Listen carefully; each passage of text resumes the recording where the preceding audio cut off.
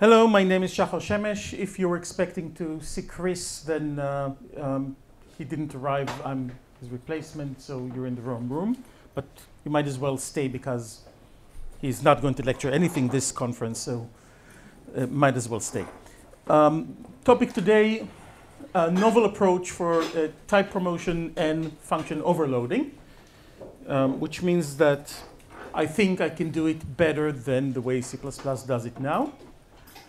Before we begin with that, I have a couple of words to say about myself. You don't care about any of that, which is fine. I will insist on highlighting this one tidbit of information. I'll get to what that actually means later. So, if I want to do this better than the way C++ does it, it means that I think there's a problem with the way C++ does it. That was actually the topic of last year's lecture. Anyone here been here, saw it on YouTube? No. Oh, one. Okay. So I will do hopefully quick recap of the problems I see. The last year's lecture is available on YouTube on this QR. So either take a photo of it now or wait for this to come up on YouTube, and hopefully there'll be a link. Before we begin diving in, here's a code snippet from actual production code I've had, and this code has a bug. So I'll quickly go over what it does. And I'm wondering whether any of you can see the bug. This code is part of video frame grabbing. So the very first thing we do is we define the frame rate at which we work, which in this case is 60. And we want STD chrono duration, which says what is the time difference between two frames. So we take the literal 1 second and divide it by the frame rate and put that into inter-frame delay. So next we have an infinite loop that grabs a frame and then slips for that delay.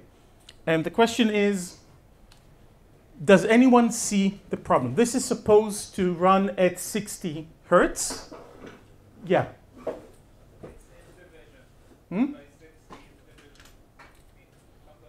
Very good. I'll get back to it though. Before we get to that problem, a pet peeve: never use sleep for that purpose. The reason you don't want to use sleep for that purpose is because if you use sleep 4, this value does not take into account the time it takes us to grab the frame. So we'll have a drift, and even without the other problem, this will not give us 60 hertz, it will give us less. So what you want to do is, I'm using Google Slides and it doesn't work with the clicker. If this is the main loop, what you want to do is replace it with something like this. You want to mark the beginning time. That's the time of your first grab. And then you grab a frame, and then you add to that timestamp the delay, and you use sleep until. This way, doesn't matter how long the frame grabbing takes, you keep the 60 hertz you assign to yourself.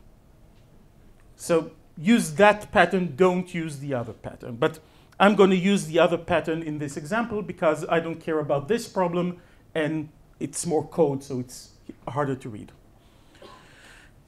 Okay, back to the topic. This is a very sophisticated code. It's a function in a language called C++ that adds two numbers together. Do I need to go slower? Okay. And my question for you is, this line, how many casts happen in this line? Just raise your hand if you think the number is 0. 1, 2, 3, 4, 5. Undefined behavior.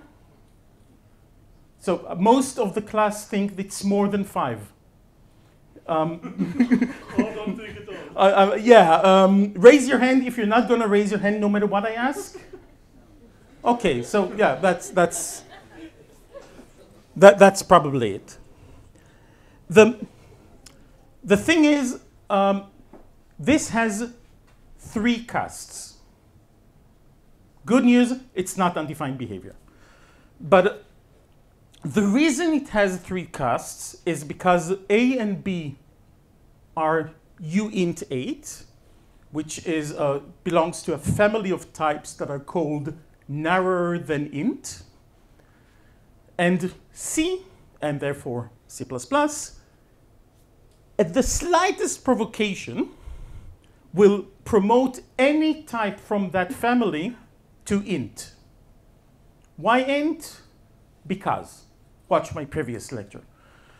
But the thing is, the slightest provocation, in this case, we use a plus symbol, causes it to promote unsigned or signed 8 or 16-bit. We live in an era where we can pretty much assume int is 32-bit signed integer.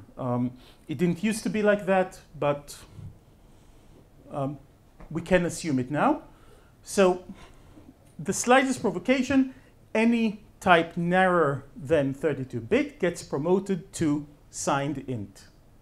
So A gets promoted to signed int, B gets promoted to signed int. We add them as signed integers. And then we have to cast them to unsigned 8-bit because that's the return type of the function. And like the title of my last year lecture says, I consider that completely broken behavior. And that may sound like an hyperbole. I mean, what?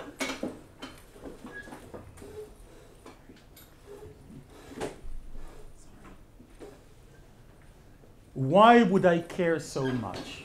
All we did was promote a value that is smaller than int to int. There is no losses value. Sure, it's weird. I mean, int isn't the native word size of modern CPUs. It's not the largest integer supported by the compiler. It's just pretty much arbitrary at this point in time, but completely broken. And the reason is, the promotion isn't the reason I call it completely broken. The reason I call it completely broken is the demotion. Here's the thing. Because C promotes to int, and therefore C++, with the slightest provocation, it has no choice but to demote anything of int size to the smaller types without warnings and without indications. And that doesn't apply only to cases where the compiler did the promotion. It applies generally. Let me prove it to you. I need to wear my glasses for that.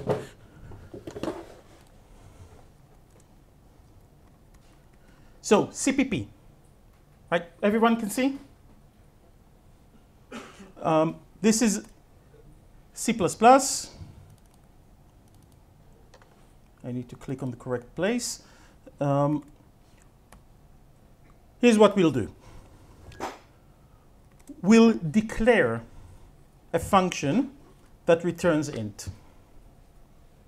I just wrote it. The compiler cannot know anything about it because I don't know anything about it because this function doesn't exist. This is all the compiler has to go by. And then we'll declare another, we'll just std int h so we can use the verbose types. we'll do a function that returns uint 8. And all it does is return foo. That's all the compiler has. That cannot possibly be okay. We don't know anything about the return value, and we trim off 75% of the bits and just return it, changing it from signed to unsigned in the process. That cannot be okay, right? So surely our compilers will come to the rescue, right? So, too many screens. Okay. Make demotion.o will compile it with G++ without a warning. But maybe I wasn't aggressive enough. So let's add WL. More warnings. Nope. How about extra more warnings? How about super extra more warnings? How about another compiler?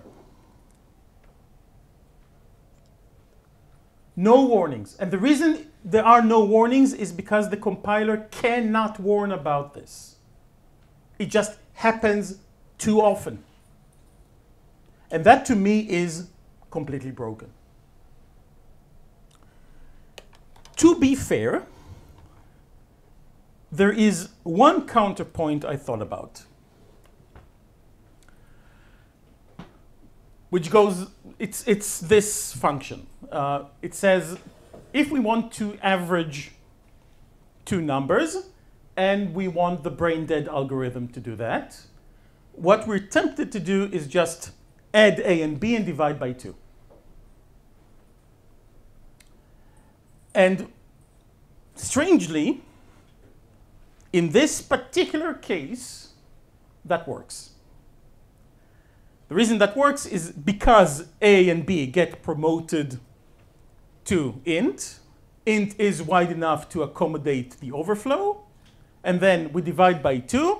After the division by 2, we're guaranteed not to have an overflow, and the truncation works, and everything's great for this particular example.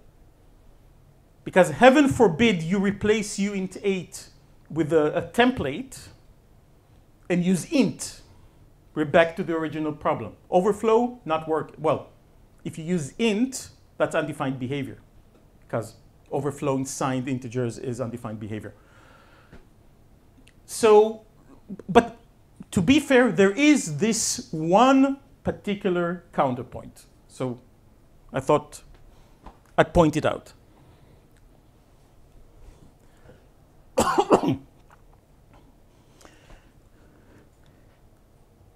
We're not done. This isn't the only way in which the integer promotion is completely broken. There is also, tell me if you hear this for the first time, the business of signed and unsigned handling. For whom this is the first time they hear it? For whom my use of the word whom seems strange? Okay, there you go.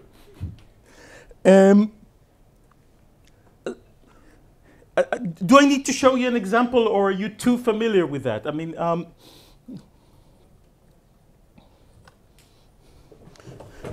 we can actually go,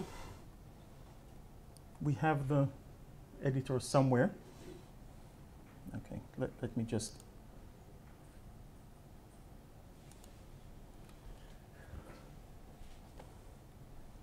Just a second, I'm sorry about that.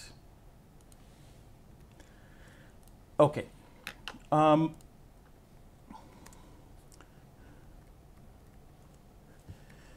So again, let's use stdint so we know what we're doing. And This time we'll actually want to print some stuff. And now we have compare, which accepts uint32t, a, and int32tb, and goes if a is bigger than b,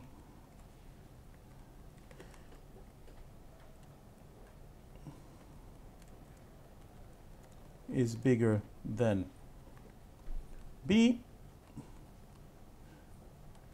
otherwise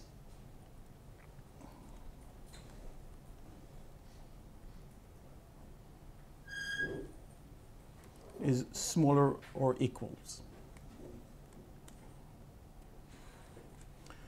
And now we go main,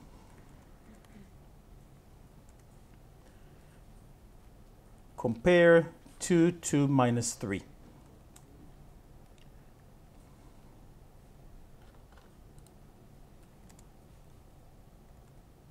How did we call it?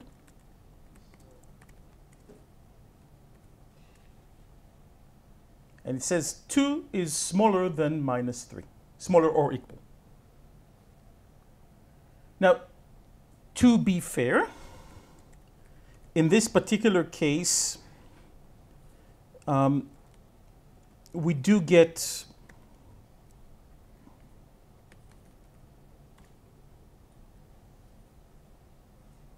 assuming we compile again,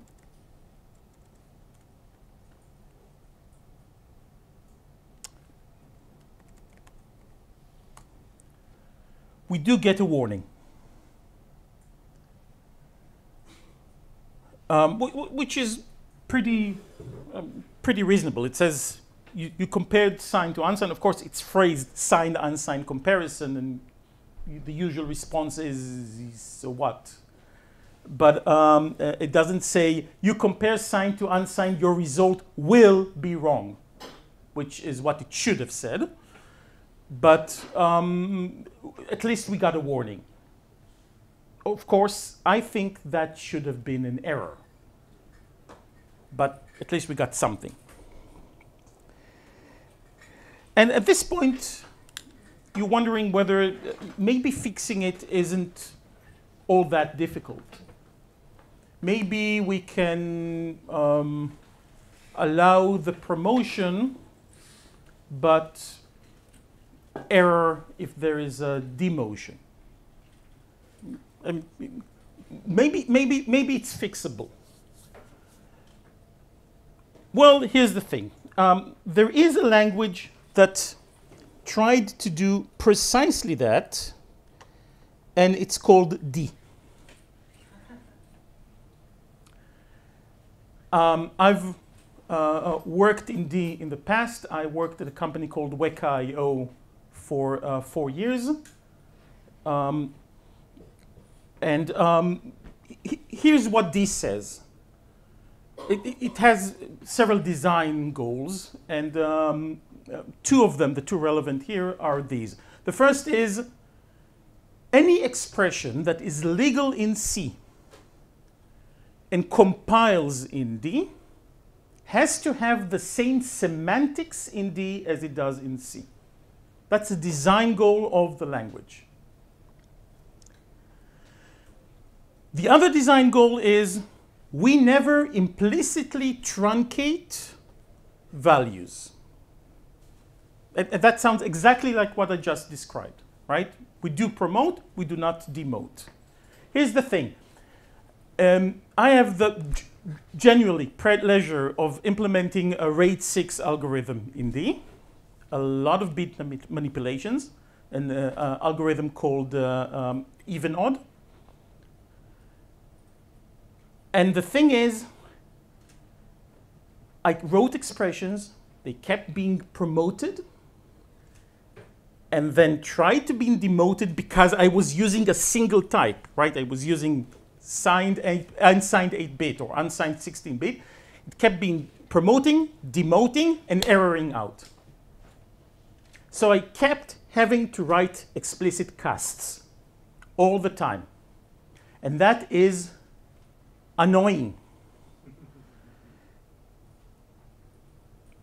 to be fair, it's probably still better than what C does and C++. But still, very annoying. But if we started looking at other languages, I think there's the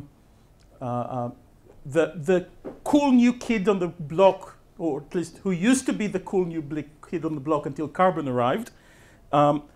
What does the language with the oxidation does?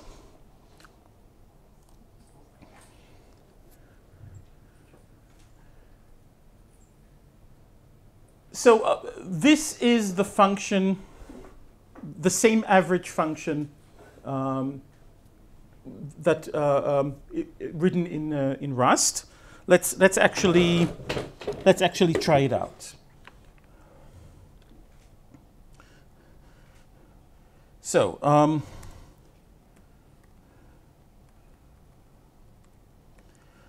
so we define the function. It gets two arguments, A, which is U8, and B, which is U8. And it returns U8. And we just write the expression, A plus B divided by 2. If we don't put the semicolon, the block ends with an expression. And since Rust allows expression syntax, then that becomes the return value of the whole function. So I just put it like that. Let's put in main so we can test it out.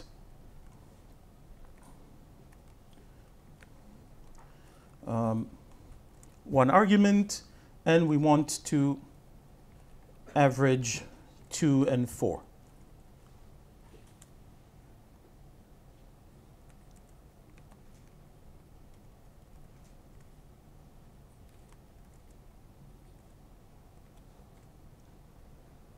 And we get 3. That's great. However, let's check the interesting case, 252 and 254. And in this case, what we get is an assert. What Rust did is overflow, and it doesn't matter if it's signed or unsigned, is an assert condition. Which, by the way, personally, I think is an excellent choice. It makes much more sense than C++'s signed integer is undefined behavior, deal with it. Yeah? When you say assertion, are you implying this only going to happen in debug mode? I have no idea. I don't think it is a panic, right? It's going to be happening regardless of the context. I have no idea, but either way, I'm okay with that. It doesn't happen in release. You will get wraparound. You only get So that's effectively an assert. Yeah. I'll point this out. Wake.io did software-defined storage. And software-defined storage is one of the, it's not the most, but it's one of the most latency-sensitive industries out there. The high-frequency trading is more latency-sensitive than software-defined storage. But we would measure performance and latency in 100 nanosecond units. We left the asserts turned on in the code. The performance impact they brought was not big enough to justify removing them even for release build. So even if that goes into release, I'm fine with that. The amount of code written that is sensitive to that level of performance loss isn't large.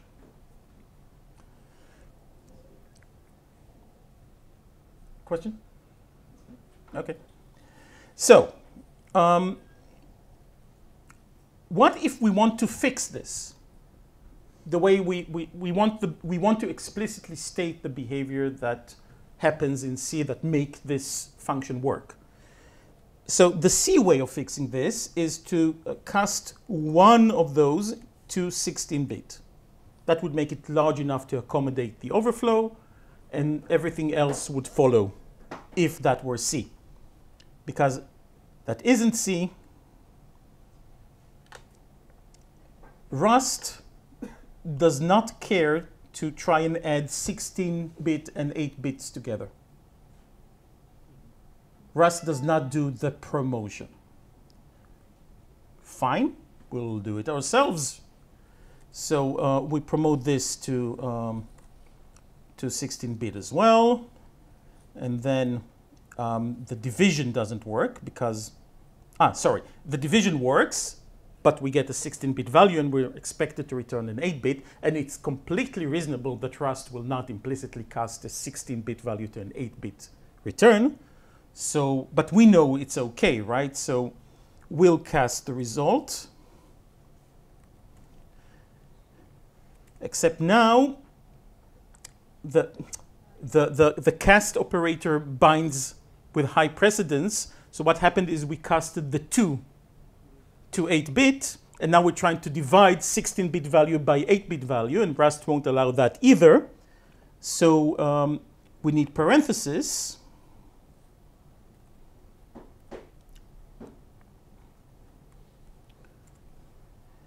And now the good news is that it works.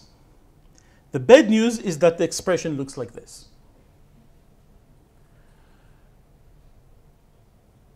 Which brings me to my next point, which is that I hate casts. I hate explicit casts. Let me try and convince you why. This is an explicit cast in C. This is an explicit cast in C++. This is an explicit cast in D, and this is an explicit cast in Rust. What do they all have in common? Extra letters, extra characters. Even extra letters isn't correct. Someone said they all have C except the C one, but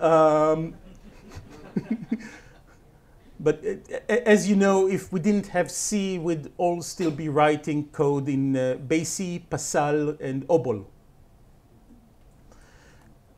What they all have in common is that they all specify the destination type of the cast, but none of them specify the source type, which kind of makes sense. It would be exceedingly verbose if they did.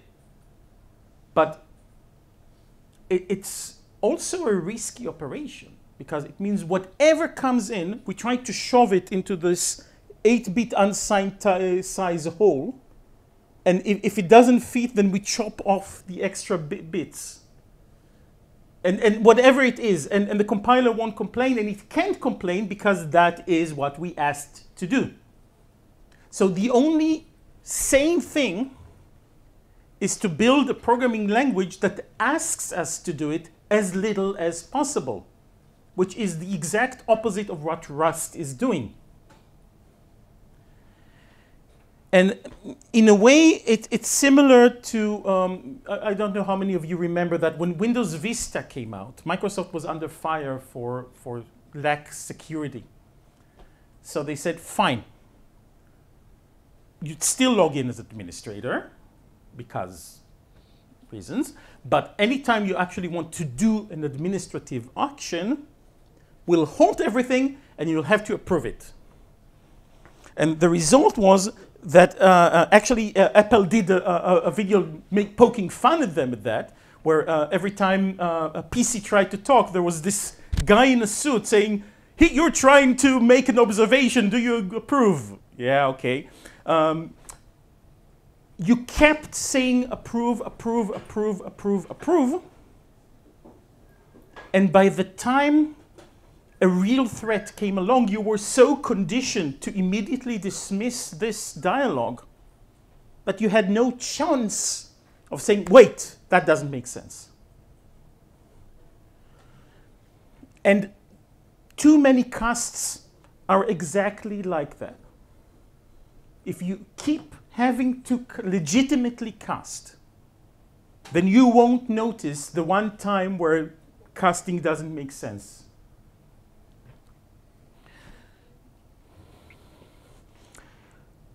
So the obvious question is, okay. You keep complaining. What's your solution? If you were to build your own programming language from scratch or in no alliance to any previous code, what would you do? And the answer is, it's hypothetical. I don't want to answer that. Thank you for coming. Okay. Let's ask another question.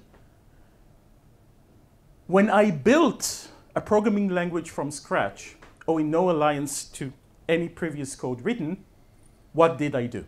That's an answer I am willing to, that's a question I am willing to answer. So let me introduce to you the practical programming language. It's a project I started and then abandoned. It has no users, which makes me the best practical programmer in the world.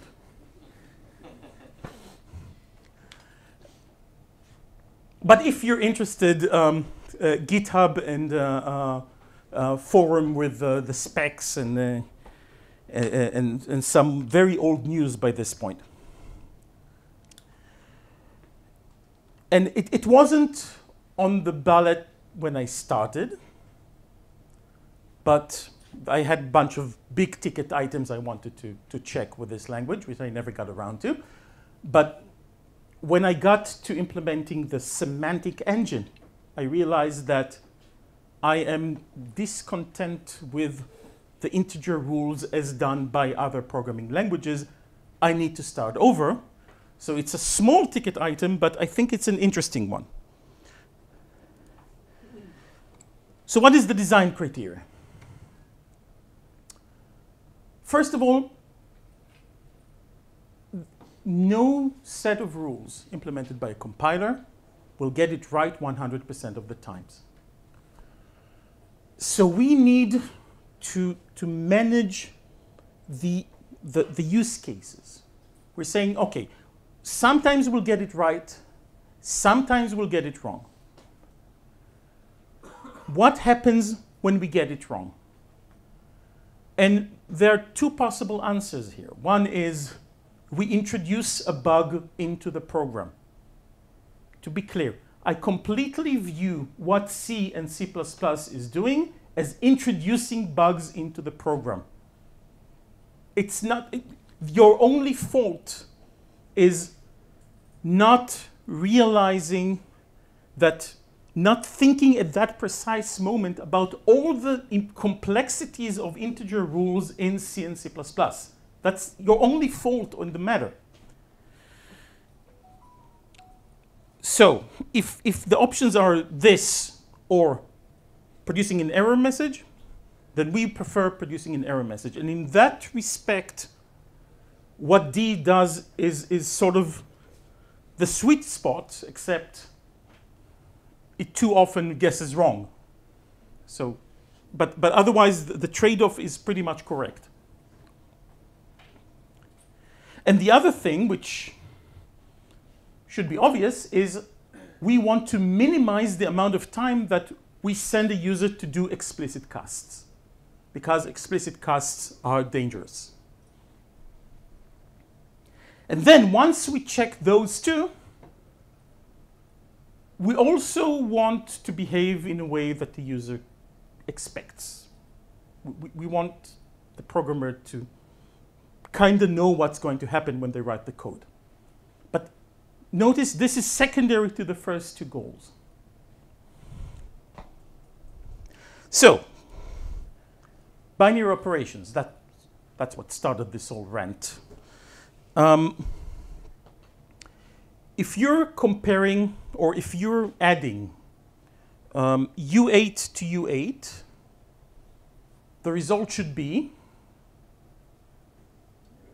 U8. I mean, especially if you assert that there's no overflow. There's no reason to change the type. If you're adding U8 to U16, U16, right? And implicitly, you don't have to do anything. If this is U8 and this is U16, the result is U16. If you're adding U8 to S16, unsigned 8-bit to signed 16-bit, signed, error, signed what? signed 16. How about if you add U8 to S8? Error. I decided to do something else, though. I decided to do it as 16. Now, it might eventually error, but it will error when we try to demote. So in every single respect, this is a superior solution to erroring out at this point. Maybe we'll error later. Yeah? Why can't be S8? Because U8 has the 0 to 255 range, and S8 has the minus 128 to 127 range. And the ranges do not, none of the ranges completely contained within the other. So if I just implicitly cast between them, I'm going to lose values. By the way, unlike D is perfectly okay with going between unsigned and signed 8-bit because it's the same number of bits. Their definition of truncating is reducing number of bits, not reducing usable values.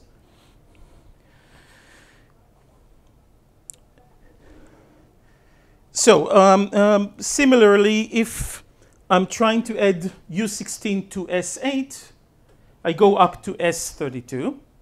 Notice that if I expand above the maximal width of the input values, I'll always go to signed. I'll never go to unsigned. And finally, if you do U64 plus S8, assuming U64 is the largest integer size, then that's an error.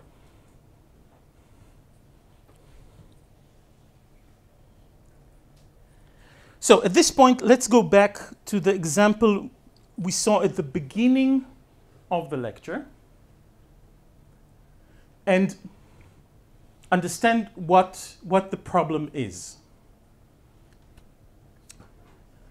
Interframe delay is duration, a variable of type duration. But duration in STD Chrono is not a single type. It's a templated type. And it has a variable or template variable of type fraction that tells what the resolution is. And otherwise, it's an integer. So duration milliseconds is duration with a fraction of 1 over 1,000. Duration microseconds will be duration with a fraction of 1 over 1 million. Duration second, which is what this literal is duration with a fraction of 1 over 1. So this literal has the value of 1 with a fraction of 1 over 1. And then we divide it by 60 and we get 0. And then during the assignment, we convert this 0 from duration second to duration millisecond, but by this point it's too late. It took me half an hour to find the root cause of this bug the first time. The second time, it took me a lot less. It took me about 5 minutes because I already remembered the root cause.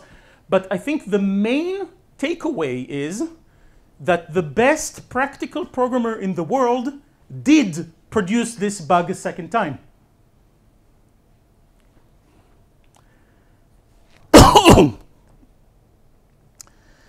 So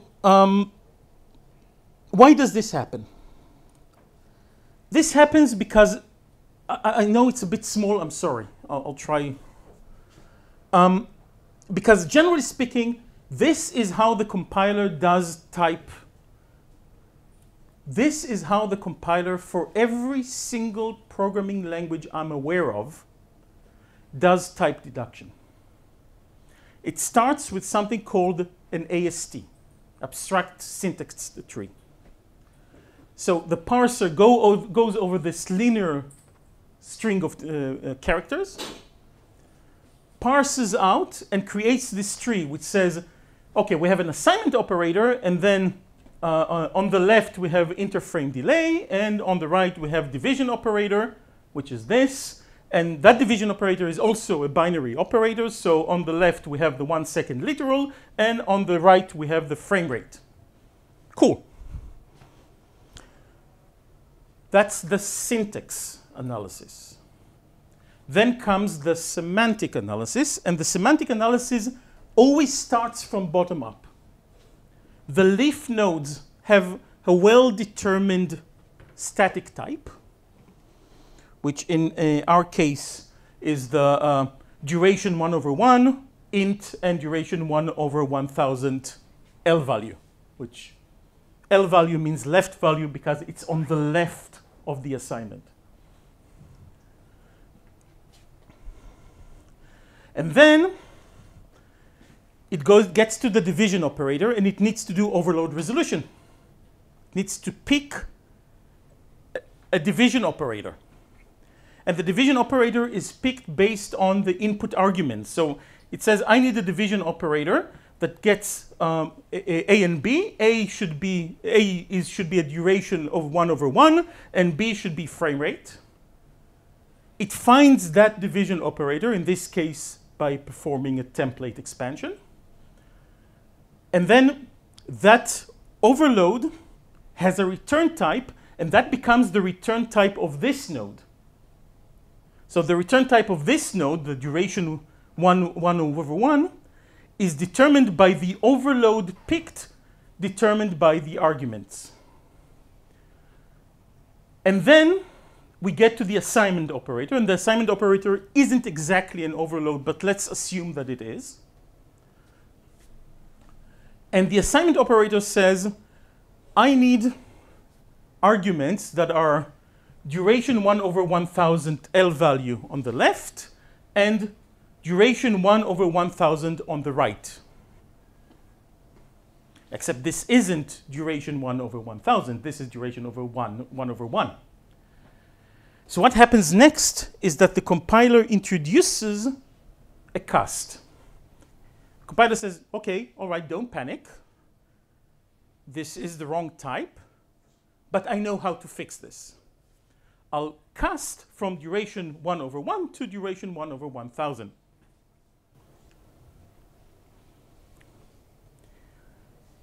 And in order to fix this code, what we need to do is we need to move this cast to happen before the division, right? We need this cast to happen here.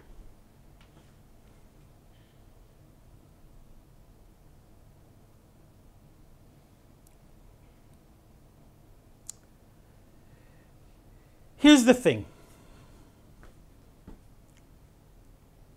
When I started implementing practical and implementing the operators in practical, I implemented 2 operators. And by the time I got to the 3rd one, I looked at it and said, I can't do it. It's too complicated. The combination of deciding which promotions to do, and some of it was boilerplate code, and some of it was almost boilerplate code. And the actual operator, the part where we actually perform the instruction, was a meager one-liner at the end of a huge function that couldn't be copied between the operators because of something called value range propagation, which I totally skipped over because I think I won't have time to go into it. Something taken from D. And then the realization hit me that none of this, as horrible as it is to me as someone writing the compiler, none of it is even applicable to user-defined types. User-defined types are not on the table as far as handling this. And notice this line, this is all user-defined types. None of it is C++ built-in types. And then the realization hit me that operators are just overloads. So instead of trying to implement the operators, what I need to do is figure out how I want overloads to work at practical. and to figure it out in a way that will allow me to implement the built-in operators the same way I expect a programmer in the language to implement operators for user-defined types. So it has to be reasonable. Sadly, that required 4 months, of which I spent ripping out the entire semantic part of the compiler I wrote that far. That was a bummer. And B, trying to figure out what I want to do. Here's the thing. You get an expression. The expression contains a function call, either an operator or an actual function call.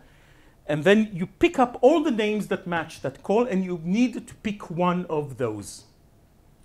That's the core issue here, right? Overload resolution. And I think the greatest understanding is, if we go back here, is that we want to push, if we want this to work without explicit casts, we need to push the cast as further back in the tree as we can. Which means that I need to do something that, again, to the best of my knowledge, no other programming language in the world does, which is, you notice how type propagates up the tree here? We need to propagate type down as well. We need to say, okay, at the end of the day, what we want to do is an assignment, and there we need a duration of 1/1000. So let's push back that knowledge towards the leaf of the tree, so that the implicit cast will happen early, and all the operators since then will happen at the correct target type, which was not trivial. The main rule that governs here is that when practical evaluates expressions, it can work in either one of two modes. In one mode is like in other languages, where it doesn't know what the end result needs to be. Think about it, if you do a function call, and you just do a function call and then a semicolon, you do nothing with the function's return, then when the compiler evaluates this statement, the expression doesn't have an expected type. We don't know what to expect. The other mode is where we do know what the expected type, such as during an assignment. So as we traverse the tree down the right-hand side of the assignment, we know what we want to get at the end. So we don't just traverse the tree. We traverse the tree, keeping in hand that we need a duration of 1/1000. And if we're lucky, there's going to be only one matching function. And if there's only one matching function, it's easy. That's the overload we want. Now, you will notice that there are a lot of weird stuff here. And in general, we're kind of bending something which is quite accepted. We're working backwards from how people usually reason about programming languages. I think that's the most controversial part of this system. If you listen to Inbal's talk yesterday, she kept saying, and this is how the compiler picks the overload the user intended. So the reasoning goes from the user knows which overload they want to be called to the compiler has to guess that decision. And here it sort of works backwards. It says the user is not the one that says, this is what I want. The compiler says, I'm trying to figure out what's best based on circumstances that may be changing. You can take an expression and move it to be a sub-expression of another expression, and the sub-expression will change semantics because of different context. It's something that to a human is very hard to reason about. But I'm going to try and convince you that that does make sense. All the overloads we're considering have the same name, have the same number of arguments, or at least potentially have the same number of arguments, and are defined, and these arguments, the arguments we provide can be casted to those arguments. So all of those overloads are confusable. Now, I would suggest that if you defined a bunch of functions that all have the same name, the same number of arguments, and those arguments may be confused with one another using implicit casts, but the functions don't serve the same purpose, there's something wrong with your program. You're asking for a bug to happen. So that's the assumption. Still, this is pretty extreme because I said, okay, one of the conditions where I said, yeah, you're probably okay, is the arguments can be implicitly cast. But here I picked the correct overload based solely on its return type. What if the arguments don't fit that? Anyone? Error, compilation error. Remember, it's okay to guess wrong so long as you don't introduce a bug. And I'll notice that very briefly, in Walter's lecture within a lecture, the following statement was on screen. So, following expression. What is this dot? It's the exact same bug we've just seen, right? It's to create one as a floating point rather than an integer. But wait, square root accepts a double. Is this the correct width? Answer, I don't know. But why should I be bothered with that question? If square root accepts a double, why shouldn't this be a double by the mere fact that it's being passed as an argument to square root? And that would mean that the dot is also unnecessary, because it would propagate down and both 1 and 3 would be cast to double because that's what square root accepts. What? So I said we pick the overload based on the return type. What if there is no overload with the exact return type? Or for that matter, what if there are multiple? And the answer is that this gets kind of complicated, but it gets even more complicated. Because just think about it. What if I have, if I call a function, and that function, one of its argument is another function call? How common is that? You're probably not going to have a lot of operator plus returning double. But you probably are going to have a lot of operator equal equal returning Boolean. Quite a few, in fact. And what's more, the inputs to those operators will probably be logic functions of their own, or arithmetic functions of their own.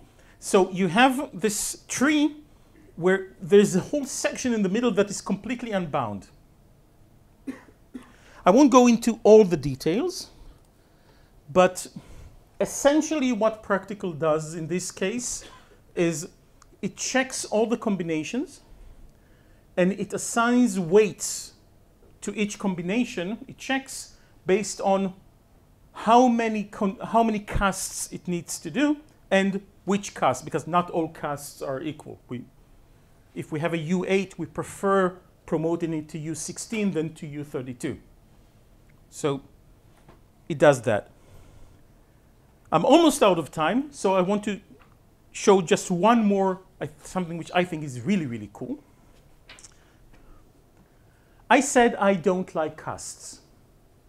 I don't like casts because explicit casts define this hole shaped as the destination type and then takes the input value and tries to shove it into that hole no matter how much it doesn't fit, so long as it is at all possible. But what if we could have a milder cast? What if we could have a cast that will only implement, can only be implemented using implicit casts?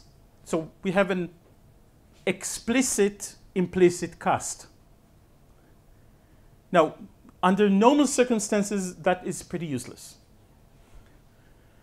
However, in this case, such a cast can set the explicitly set the expected type for that expression. And that can be used to select an overload. And you will notice, in practical, you can define multiple overloads that receive this identical arguments, but differ on return type. In fact, I considered defining literals that are overloaded. So you can have pi, and you have floating point pi and double pi, and depending on context, you get a different one. I didn't in the end. There were other complications. But that's possible. And I call this the safe cast. If C can call an operator based on the number of arguments it receives, I think that's a valid name. So if we look at the rusty monstrosity we had before, the practical equivalent is this. We need only set the end result expected type of the argument to U16. It will automatically promote all of those to U16, so there will be no overflow. And then we do need a demotion, but the same value range propagation that I didn't have time before to explain what it is would again kick in here and make the compiler realize that it can do this demotion safely.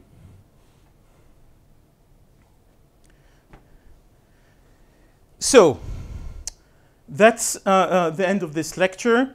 Love it or hate it, you can't deny it's novel. This is a quote of me.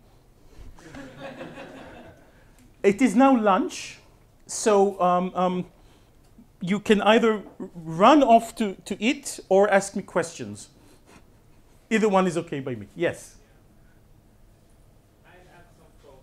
Does this work only for integers? Is this only integer oriented, or are you planning to propagate the downcast type or Okay, so the question was, does it work only on integers? And quite the contrary. This was built for integers, assuming it can also work on user-defined types. In fact, the code in the compiler that generates those operators is very simple. It used to be automatic generated functions generated by code, and now I just list them out because there are so few of them. I just need U8 and U8 to A8 and U816 to U16 to U16.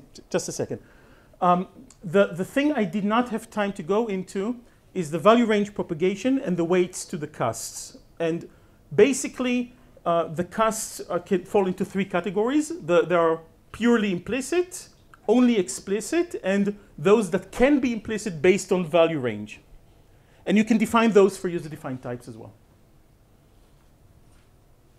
So a lot of your problems with issues with casts were return values or parameters causing surprising casts? to No, some extent? generally speaking, whenever an explicit cast is needed, I have a problem with that because it means I'm lacking guarantees on what comes in. Okay, then I'm misunderstanding that. That's fine. Okay. Can you get back to those square roots?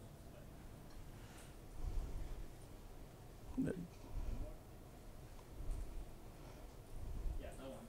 The one, next one is fine. So, first of all, I like the idea. It's novel. I would tell you that. Like I said, you have to admit it's novel. I just feel like this is doable in this case because you have a simple expression right there in the square root as an argument. But imagine that 1 divided by 3 is deep inside another function, or you compute it inside a polynomial function. I can't even imagine how. So that was the question was if it's more complex, if it isn't just 1 divided by 3 passed to square root, which at the square root point we know what the expected value is. What if there's more functions in the middle that need to be resolved as well, that they have overloads and we have multiple options for them? And the answer is we do recursive descent to scan all the possible options, but we do it smartly in a way that we only invest compiler time in options that that make sense, that aren't already too expensive. And also, if the user thinks that the compiler is too slow, they can also help us along using the safe cast. Right. So if you imagine you have a function called f, and inside f you will return 1 divided by 3, right? And then you square root called f function call. Does that imply that pretty much in practical every function is like a template and you can tweak the thought? No. Okay. The question. The question was whether if we have square root of f of 1 over 3. No, square root of f. And f returns 1 over 3 internally. No, we don't look into f. We just ask how many overloads of f we have, and then we need to pick one. So it wouldn't work in that case. If square root has overloads, and f has overloads, and we have no expected value expected type for the entire expression, so we're free to choose any overload of square root, then we will get an error saying ambiguous resolve.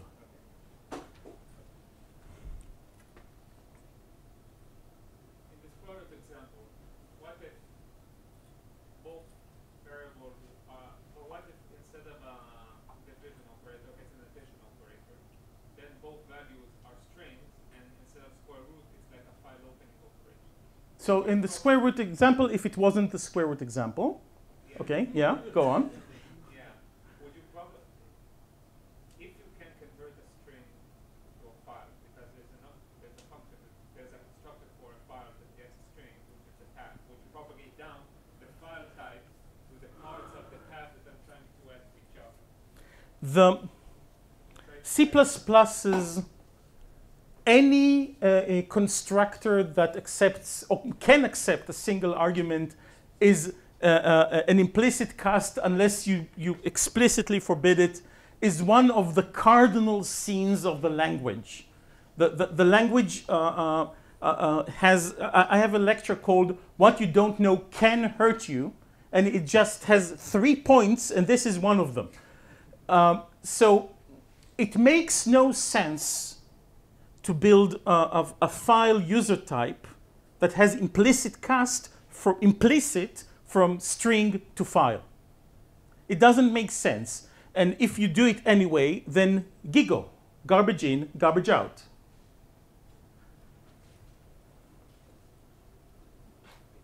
It sounds like you're trying to implicitly understand meaning, okay, out of a generalized rule. Purpose. Replace meaning with purpose, and I'd go along with that statement. Yeah. It's close enough, but it sounds like it's a generalized hard problem in language. But the thing is, I'm not saying this is what I want to do. I have a concrete implementation. You're free to download it and criticize concretely. I'm talking about your motivation. My motivation, the entire motivation behind practical was to create a programming language that will reduce the small frustrations of programming. The areas where you know what you mean, the compiler ought to know what you mean, but you still have to explicitly move out of your zone, move out of your flow of trying to get the problem you're working on resolved in order to tender to the compilers or the language's quirks. Yes, I'm saying this sounds like a communication issue in general, in all languages. If you're talking to someone and you're putting it into a language and they don't understand, this sounds like a generalized, difficult, like unsolvable. Well, the generic problem is unsolvable. However, the guiding principle here is if I'm going to guess wrong, I want to guess wrong in a direction where I'm telling you I guessed wrong, rather than in a direction where I'm going off and doing something you didn't intend me to do. So you think it is solvable in this? I think we can get to have a compromise that is much better than the compromises we currently have available.